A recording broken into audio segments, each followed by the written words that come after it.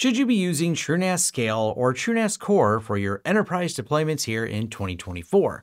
Well, I answered this question last year, but I figured, hey, why not answer again this year? Because, well, I just did a video talking about the future of TrueNAS. You'll find that video linked down below. But of course, the BSD question comes up a lot. Why would you deploy TrueNAS Core if BSD, well, maybe has not as bright of a future as people were hoping for? And that's what I want to dive into today, make an updated comparison to talk about these two. And because we do a lot of consulting, I'm going to give you my perspective on what we're doing for businesses, but this may not be exactly what you want to do, whether you're a business or a home user. I just want to give you some of those thoughts I have on it. I have a little comparison chart you're going to find in the forums, and let's dive into it and start looking at the comparison to figure out which is right for you here in 2024.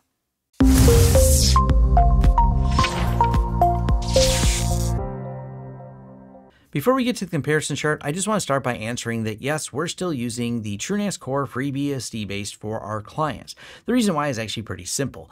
Core is very stable, it's very predictable. Not that I'm saying TrueNAS Scale is unstable if you want to run it as a NAS, but the applications mean there's still some debugging to do on those. They keep getting better with every iteration, but most of the problems you'll find if you look in the forums are going to be around those applications. Back over to Core, those applications are not something businesses are asking us for. They usually want it for an SMB share tied to their Active Directory. They want it for an NFS, maybe tied to the back end of a Linux process they have where they need to store some logs, or maybe even a virtualization target, or even iSCSI. Those functions are really solid, really dependable in Core. They're good in Scale. I don't have any problems with them, but that Arc cache, that is a feature that is, well, more refined in FreeBSD than it is in Scale right now. Scale's working on fixing that. They're supposed to have some releases out later this year that are going to fix and adjust the Arc cache to be more on par with the performance you get out of FreeBSD. Now, the performance overall is really neck and neck with these, but the Arc cache tuning, there's an edge that you have with FreeBSD that Scale is still catching up to, and it's just time and coding to get all of that done. They're working towards it. Are they stable with it today? No. Will it be soon? Yes, I predict it will be. Now, the good news is for clients that we've installed TrueNAS Core on, you can slide on over to Scale. You can reload over the top without having to destroy all the data sets or redo everything. This is one of the things I really like, that we can keep our clients on here, and if a time arises where there's no updates or a security problem that we have to address that is just not available in Core because of lack of support or lack of updates at some distant future where something happens, yeah, we're able to move over. Let's jump into the comparison charts because it may not be the right solution because you want to run all those extra applications and you want those latest features and you want to be on the cutting edge of what's coming out. So that's what TrueNAS Scale is for. So let's dive into the comparison. Now, this is the comparison chart that you're going to find over in my forums, and you'll find it linked down below in the description. But let's jump right to the containerization discussion.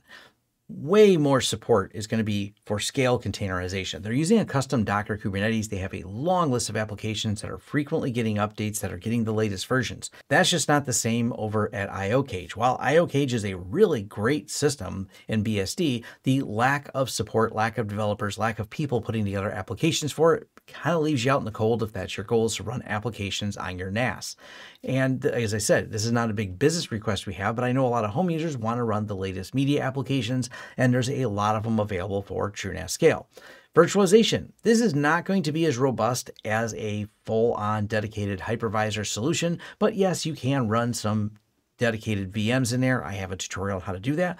Both of these can be centrally managed via TrueCommand. That is the commercial software from IX Systems that lets you manage fleets of these. And yes, you can mix and match. You can have some that are Scale, some that are Core, and TrueCommand giving you a dashboard to all of your systems. Then high availability. You can get from IX Systems their hardware that supports high availability. I've reviewed the M50 before on my channel, and the IX Systems hardware does support on both Scale and Core high availability still.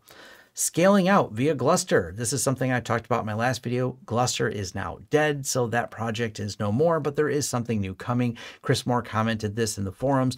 There's not really a full announcement yet as to how they're going to replace Clustered going in the future, but for right now, this was a beta of Gluster and it got deprecated before it really ever came out. It's unfortunate, but it is what it is.